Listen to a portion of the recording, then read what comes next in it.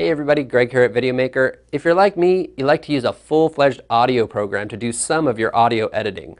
Luckily for us, Adobe Premiere and Audition work really well together, and there's a quick way to streamline that process, and I'm going to show you that right now.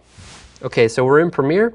I've got this piece of audio and video that are linked together, and I want to edit this audio file in Adobe Audition. So rather than setting my work area bar and exporting the file as a wave and then opening up Audition and importing it, there's a really streamlined way to do this. You just right-click on the audio file and go Edit Clip in Adobe Audition.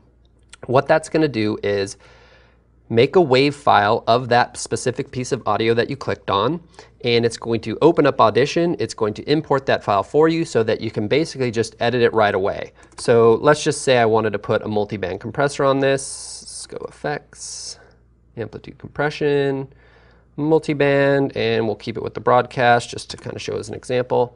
Okay, so we basically did that work in Audition. I'm going to Control S to save and tab back over to Premiere. And boom, right there, just like you just saw, it updated in Premiere.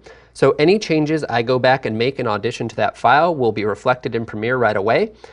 So it's just a really streamlined way to work in a full-fledged audio program, but keep the integration with Premiere Pro.